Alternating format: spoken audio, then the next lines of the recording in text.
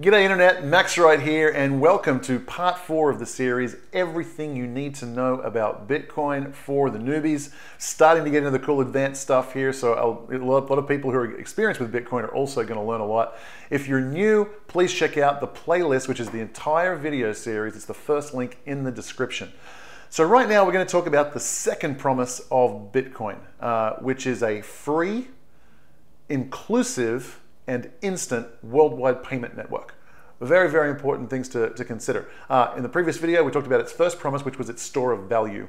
Okay, did a deep dive there. Highly recommend you check that out. Right now, we're going to check out the second promise of Bitcoin, which is the payment network.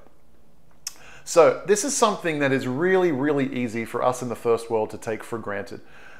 We have bank accounts, we have credit cards, we have PayPal, we have Venmo, we have cash, we have payment networks coming out of our ears. There are so many different ways to transact with people. But in the third world, this is an absolute game changer. There are 4 billion people living under totalitarian rule in this world, and around about the same number, 4 billion people who are unbanked. They have no access to bank accounts whatsoever. They don't have credit cards. They don't have Venmo, they don't have cash, they don't have any of it. The only way they transact is in cash at the marketplace. They are completely locked out of all of the financial services here that we take for granted. There's another 1.3 billion people living in double or triple digits inflation, right? And that kind of ties more into the store of value thing from the last section. But there's just people desperately need a place to hide from inflation, to protect themselves from the ravages of inflation, I should say, and a way to enter the 21st century, the digital economy. How can they buy products online?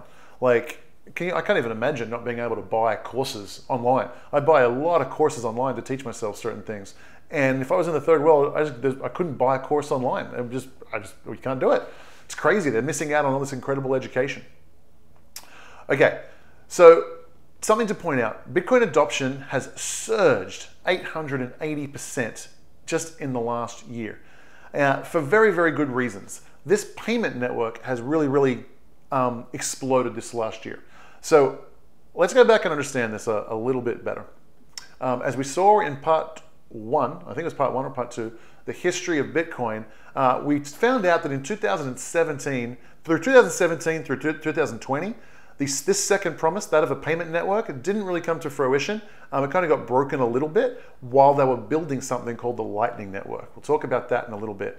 So the payment network, the adoption by people using the payment network has really not taken place until just this last year. And then it has absolutely exploded. So this, let's go through a little bit here. So let's go through the 3 words I use to describe the payment network that Bitcoin promises to be. It promises to be inclusive. It's very, very important to understand. There is no KYC, there is no AML. That's know your customer, anti-money laundering things. You don't have to sign up. There's anybody with a computer, a phone, an iPad. You just get your hands on any electrical device, and you have access to a bank in your pocket. You have access to not just banking facilities, superior banking facilities. You have ways to pay anybody anywhere in the world instantly, for free. Very, very powerful stuff. And it just brings such an enormous amount of efficiency to billions upon billions of people. And we are seeing, just like, if you're aware that India, for example, it never really had dial-up internet. It just skipped straight over it. By the time dial-up internet was about ready to launch in India, they had cell phones and they just did broadband. So they just went straight to it. So they never did a dial-up. They just skipped straight over it and went straight to broadband because the West, the first world, was developing so fast. By the time they were ready to implement our hand-me-downs of dial-up, they just went straight to, and they skipped this whole thing. So the developing world, in my opinion, is just going to skip over the entire banking system that we all know and use in the first world. They're just going to go straight to Bitcoin and the Lightning Network. And that's what, I mean, it's what it means for the world's efficiency, what it means for lifting billions of people out of poverty. It is a mind-blowing thought. It is really, really powerful. So what's next here? So emerging markets are leading the way. And this is really important to understand where Bitcoin has a divide. In the first world, I don't need payment networks. I've got them coming out of my ears. And I value my Bitcoin like they're precious to me. I don't want to spend them. I don't want to spend them. So it doesn't matter if Starbucks or Walmart starts accepting Bitcoin. For me, it doesn't matter. Some other people here in this country, it absolutely does matter to them. And it's a good thing. I want to see it more readily available. But to be honest, I don't care. The first promise, the store of value, is all that I care about from me. For me, Gresham's law apply. Gresham's law is good money chases out bad. Sorry, bad money chases out good. The fiat money is the bad money, and I want to get that out of my hands as fast as possible. Here, I'll pay for everything with my fiat currency. I'll use a credit card, I'll even get rewards, all right? My Bitcoin, that's my good money. I don't want to spend that, right? In the emerging markets, it's the absolute opposite is true. They are craving a payments rail. They're craving a bank account. They are craving a store of value. They need all of this stuff to just get them into the 21st century. And so what we're seeing is that in the developing world, the payment network is really leading the way. In terms of peer-to-peer. So in the first world, the vast majority of Bitcoin transaction is you wire money to a big company like a Kraken or a Coinbase or something like that. You wire the money, you buy your Bitcoin, you take your Bitcoin, you stick it in storage, and it's just like putting gold in your safe or something like that. You just now hold Bitcoin as a place to store your value, and it's going up really, really quickly, so it's a great investment. That's what happens in the first world. In the developing world, they need it to transact. So what they're doing is they don't have the bank accounts to tie into Kraken and Coinbase. They do peer-to-peer transactions. There might be like one person in the whole village who travels 4 hours by bus to go and use to somehow get some Bitcoin from someone in the city, and maybe he's the only guy in the village with a bank account, something like that. And he gets the Bitcoin. He comes back to the village and he now does peer-to-peer trade. The people in the village come up and hand him a few bits of paper or give him some whatever, bananas, whatever, and there he's handing out Bitcoin. It's a peer-to-peer exchange. In Africa, peer-to-peer exchange is even bigger than peer-to-peer exchange here in the United States. And so we're seeing an interesting world where in the developing world, you're getting this bottom-up approach. It's the people who are unbanked, the people who are hungry, are craving first world banking features. They're just scooping it up. Almost every week there's stories of villages being rescued in Cuba, in Vietnam, in Nigeria. All of a sudden the economy had ground to a halt. The currency was in hyperinflation or high inflation. They couldn't get their hands on any useful money, and all of a sudden, one person in the village has a family member somewhere, and they send $500 worth of Bitcoin to this person in the village, and all of a sudden Bitcoin starts circulating around this village, and the economy within this village just kind of takes off. So this is happening right now at an absolutely incredible rate because, again, I don't want to repeat myself from the history of Bitcoin video, but the payment rail network was a little bit of a letdown the last few years while they were building. It was while they were building Lightning Network. So let's get into Lightning Network and understanding what that is. I should mention Vietnam, Nigeria, Argentina, Venezuela, the list goes on of emerging markets, like rapidly growing here with Bitcoin. So I think it's time to introduce the Lightning Network. And here, let me see what we got. Sorry, I got something here in my eyes. So Lightning Network is Bitcoin's scaling solution. Here's a really interesting concept. Bitcoin is kind of it's very simple, which is a very, very good thing. And I liken it to the internet. The internet was a very, very simple concept. It's a TCP IP protocol, and we're going to allow packets of information to go back and forth between computers.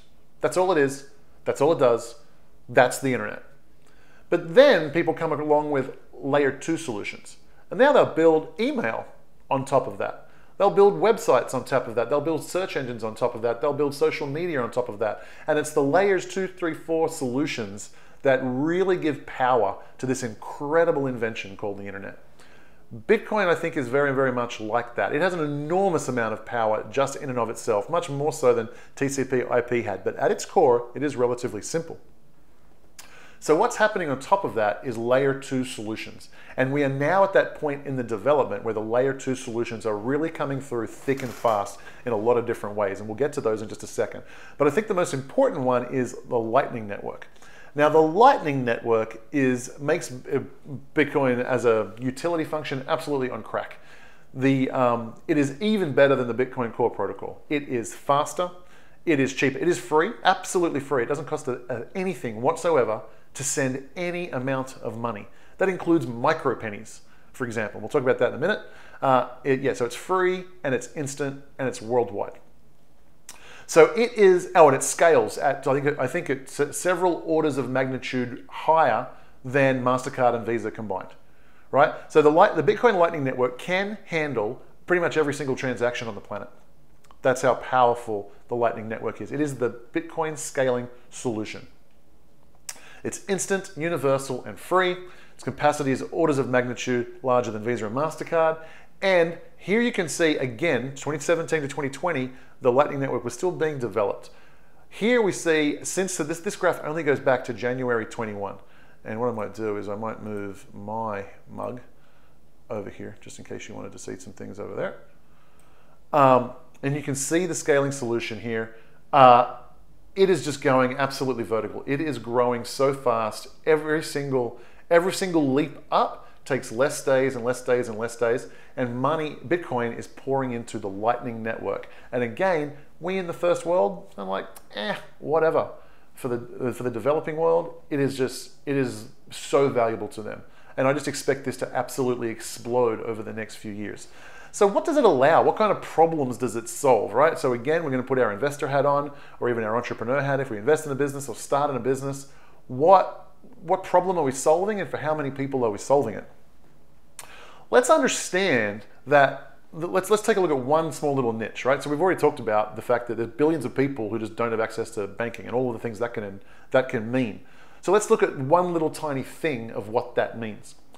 The remittance business is a multi-billion-dollar business. I think El Salvador, for example, I think 25% of their GDP is remittance. If you don't know what remittance is maybe you have friends or family living in the first world. They make money and they send money back to the people who are still living in the old country, right? In this case, it was in El Salvador. So 25% of El Salvador's GDP is by people living outside of El Salvador sending money back to family and loved ones. Okay, that's what remittance is. Here's how remittance has worked until Bitcoin was invented. You used to have to go to Western Union. Someone here, let's say America, would go and earn money. They would go down to Western Union. It's a nice clean office. That's what you probably think of it as, and it's pretty safe. You're in America.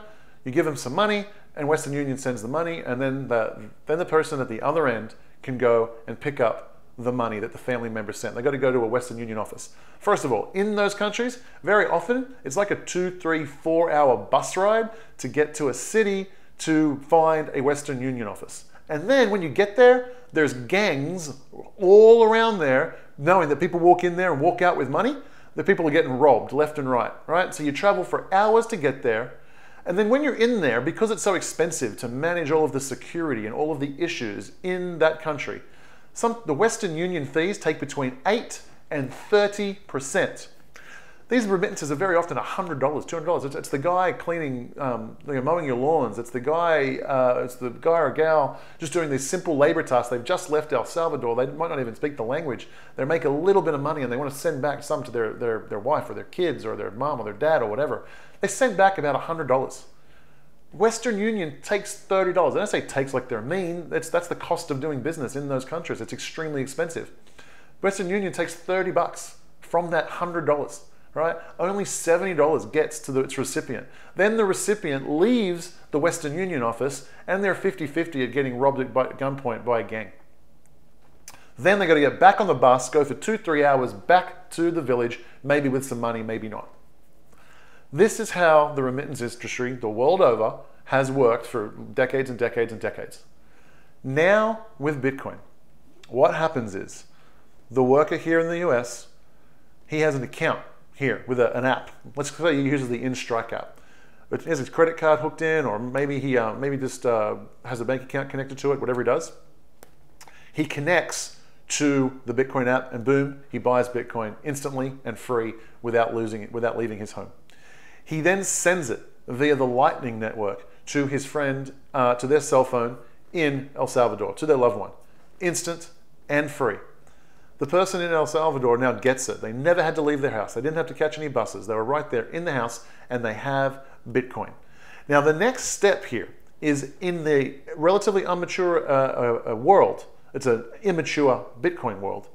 He may have to convert this back into local currency in order to spend it. But maybe he chooses to offer a service and be that service for everyone in the village. Hey, once a week I'll go to the city and I'll go to the bank and I'll pull the money back, and then I can be I can be a broker for everybody in there. But that is short-term thinking, and what really is going to happen, it's going to happen very, very fast, I believe, is that as more and more people do it in the village, the merchants, the people with the food cart, the people at the grocery store, they're just going to accept the Bitcoin as payment right there in their wallet. Remember, what are they going to do? They're living in a place with double, triple-digit inflation. When they get it, aren't they going to convert it straight back into Bitcoin anyway? If they're smart, they would. Maybe they don't have the knowledge and education to do it yet, but that knowledge and education is filtering into these emerging markets at an exponential rate. And what you'll find is that I'm thoroughly convinced that although we use it in the first world just as a store of value, what we'll see in the third world, they're used to their currencies collapsing every 5 to 10 years. They're used to wildly volatile currency. A currency that's volatile going up, they're going to cling to it like with both fists. And the merchants are going to accept it. And the people, when you send it in remittance, they're not going to try and change it back into the local garbage currency that's running through triple-digit inflation. They're just going to keep it, and they're going to spend it right there at the store. They're going to spend in Bitcoin. The merchant, the store owner, they're going to leave it in Bitcoin to one day they're going to sell it. But if pretty soon the entire economy is just going to be Bitcoin. Everyone's going to have it. Everyone's going to use it, and that's going to be the currency of that particular village. And village by village, all around the world, that is what's going to happen. And it's probably worthwhile sharing the fact that this is already happening. There's a great documentary made about this concept, and a gentleman by the name of Jack Mahler, he created an app called, I think it's called Stryke. I believe it's called Stryke. And it was specifically designed to service these exact people. And he actually went down and lived in a village. He went and found a place, he nicknamed it Bitcoin Beach, and he went around educating people all over this particular little village about how Bitcoin works. He offered to broker for people, he trained people how to do it, and now that village just operates on Bitcoin. It was so successful, it was a village in El Salvador, it was so successful and it got so much media that the president of El Salvador got wind of it and took notice. And he realized how much it could help his people. And in an unbelievable twist, I thought we were about 5 years away, maybe 10 years away from this happening. In an unbelievable twist, the president and the Congress of El Salvador, they have passed a law that Bitcoin is now legal tender in El Salvador.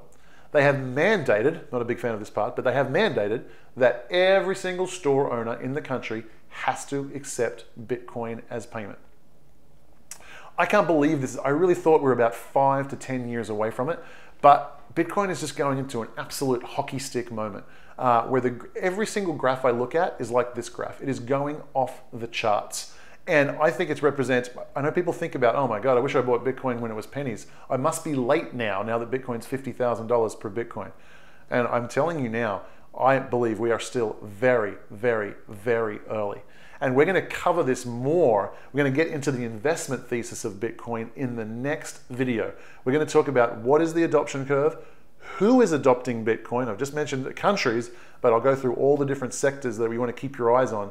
Because Bitcoin isn't just like taking over one little niche here. It's literally taking over dozens of niches in dozens of directions in dozens of countries. And it's an animal that is just going all over the world. And you are so early. And we're going to understand just how early you are in coming across Bitcoin and thinking about whether or not you're going to invest in it right here in the next video. So make sure you're here tomorrow, Central Time, 10 a.m. Subscribe to the channel and go ahead, click the like button right now. Please share this video, help me get it out. And if you haven't watched it, go and look at the first link in the description. That's the entire playlist and you'll get yourself all caught up to where we are so far in this video series. So thank you so much and I will see you guys tomorrow. Take care. Bye.